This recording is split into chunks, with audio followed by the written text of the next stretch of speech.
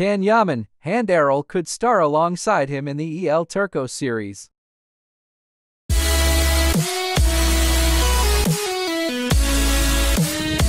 to Canyaman Trending News. Hope you like this video. Thank you.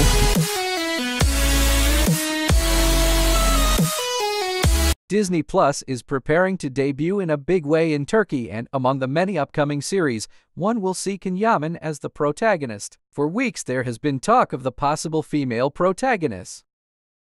Can Yaman recently, through a story on Instagram, confirmed that the collaboration with the digital platform Disney Plus will soon begin. He had already talked about his new projects, but the details. Some rumors from Turkey, however, say that the series will be titled El Turco and that it will be adapted to the novel of the same name by Orhan Yeniaris. The plot of the series will focus on what happened.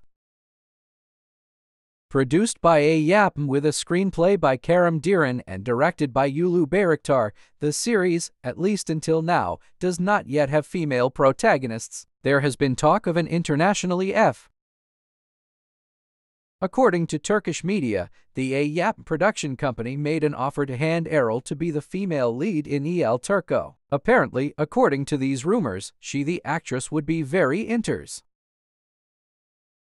After all, it is now certain that Hande Erçel has also signed a contract with Disney, given that through a story on Instagram she confirmed this collaboration.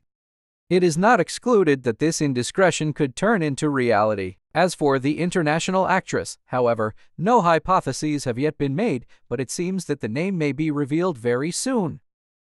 Can Yaman will return to Turkey for this new project with Disney Plus. The actor has not participated in the production of a dizi since 2020. His latest work was Bayan Mr. Wrong Love Lessons WH.